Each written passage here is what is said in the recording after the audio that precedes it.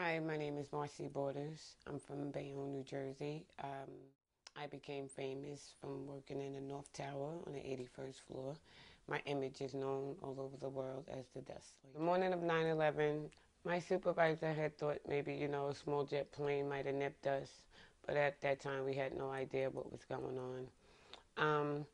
So then I began to panic, so they, sat me down, told me to, relax, take deep breaths.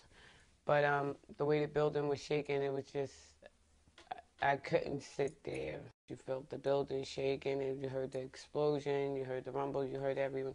You actually saw chairs coming out the windows, office supplies, and to what I know now, people, because that day I was like, oh my goodness, this can't be people. Like, I just thought it was something with me, but then I realized now that it was other workers, and it was a rough way down. He's packed with millions of people trying to get on.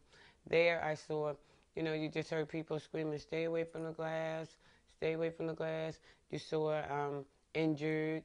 I saw people with objects in them, burnt skulls. It was crazy compared to what I just left. My stairwell was normal. That's when you just hear firemen scream and run and don't look back. Then I took chase, from this cloud of dust, smoke that's just following me.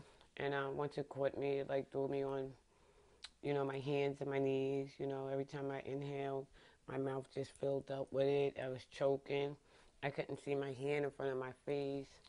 I was just like, saying to myself and saying out loud that I didn't want to die. I didn't want to die.